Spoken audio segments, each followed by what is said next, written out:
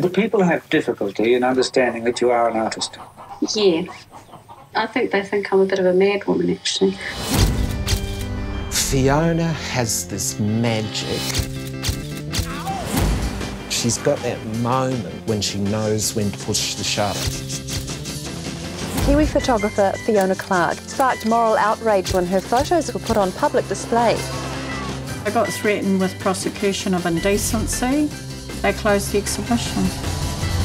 I don't think locals see Fiona as an artist. I just think they see her as an eccentric. This is Nancy girl. Yeah, she's gay.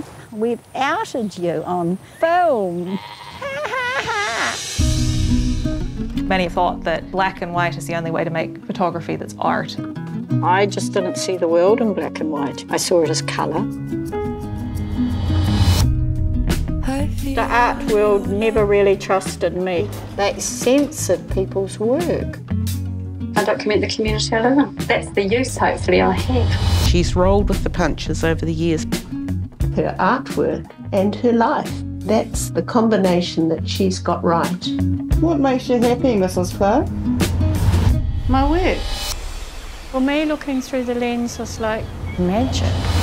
It was about giving people a voice. I was told that everything about me was wrong.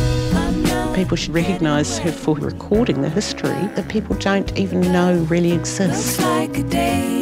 People associate me with images more than my own persona. And that's the most powerful thing I can leave. Fiona Clark. Not your average New Zealand gal.